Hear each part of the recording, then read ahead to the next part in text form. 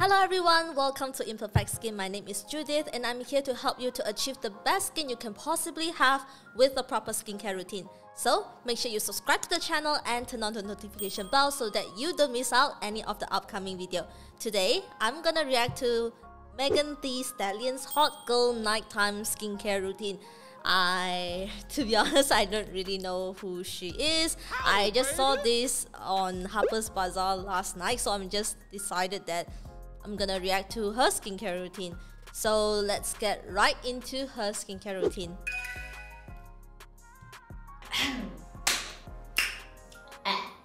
What's up, it's Mer The Stallion. She's got so many energy right now, I'm about to show already you from the my start. nighttime routine. Are you ready to go to bed with me?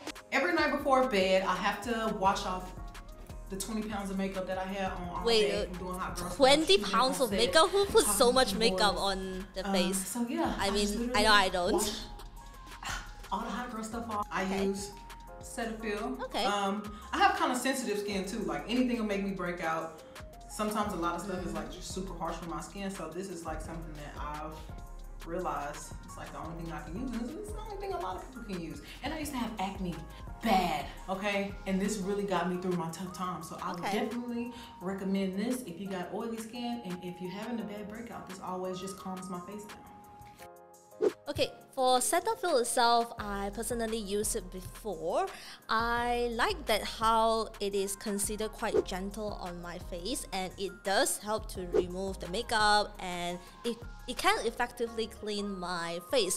But the only concern I have with this product is just that there is one particular ingredient that I would normally try to avoid in my cleanser, which is the sodium lauryl sulfate. So the reason I would try to avoid this is because it tends to be a bit more stripping for certain skin types. So is this a great product? I would think it's still good to use, but it's just that personally, due to the ingredient part, and I have other options as well, so I just switched out of it. Oh, I lied, girl. I didn't even wipe the makeup off. Okay. Lie to y'all. This first. What? The Neutrogena makeup wipes. No. This is what get all the hot girls off your face. Like, it don't matter what I put on my face, this gonna take it off in like 3 swipes. Really? Nice. I'm really not a fan of makeup wipes because first thing I think it's a waste, and I think it's damaging the environment, and normally makeup wipes is loaded with like fragrance, and I don't think the cleansing power of makeup wipes is really that great. Normally to remove makeup, I would prefer to use a cleansing balm or maybe a cleansing oil. Just do a double cleanse. I think that should do the job. If let's say you really don't like cleansing balm or cleansing oil, there is actually another options, which is the micellar water.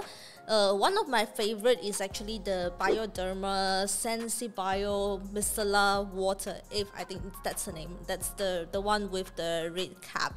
So that actually does the cleansing of the makeup really good. I think it did better compared to makeup wipes, and also it will help the environment as well, rather than using makeup wipes and produce a lot of waste for the environment.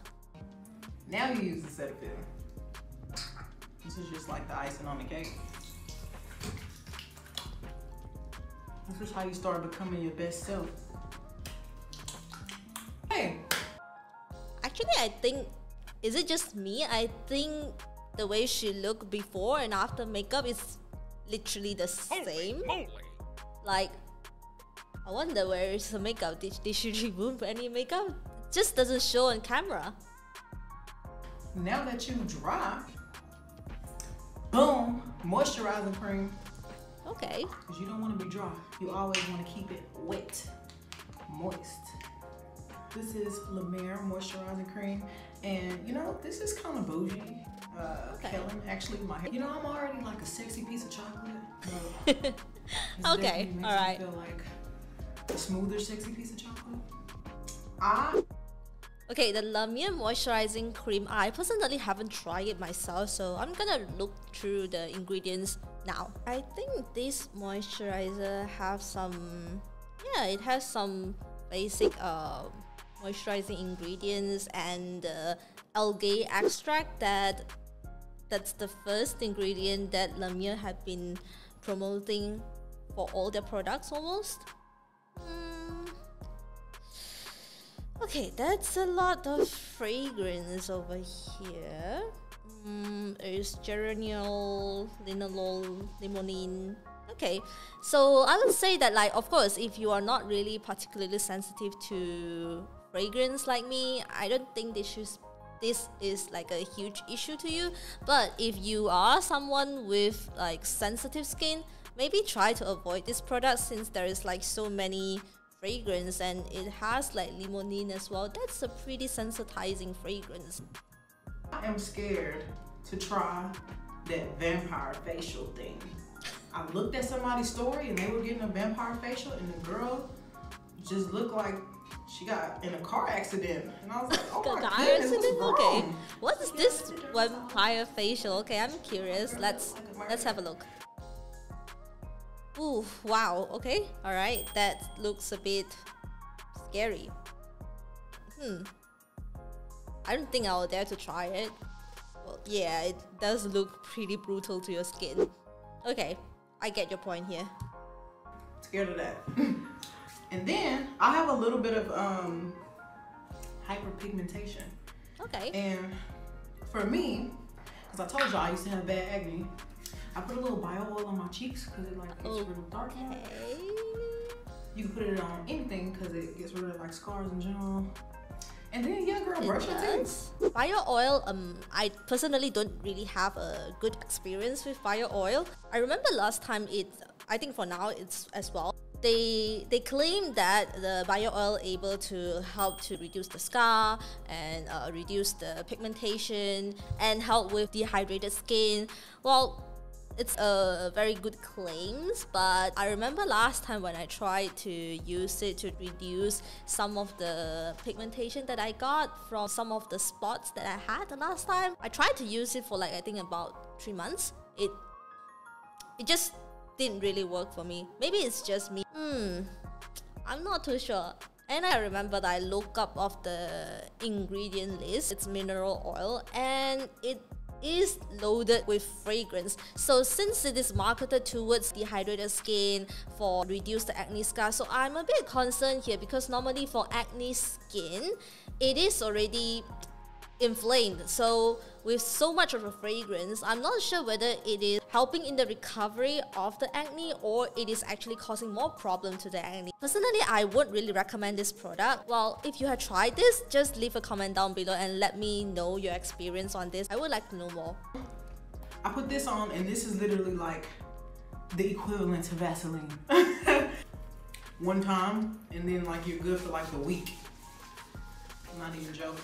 For a basic skincare routine, go with a cleanser and a treatment that target your specific problem and at least follow up with a moisturizer. Our skin will naturally lose water to the environment, especially overnight. Since you already done the skincare routine to wash your face and try to hydrate your face, you want to seal the moisture inside your skin. You don't want it to become dry in the next morning. So use a moisturizer.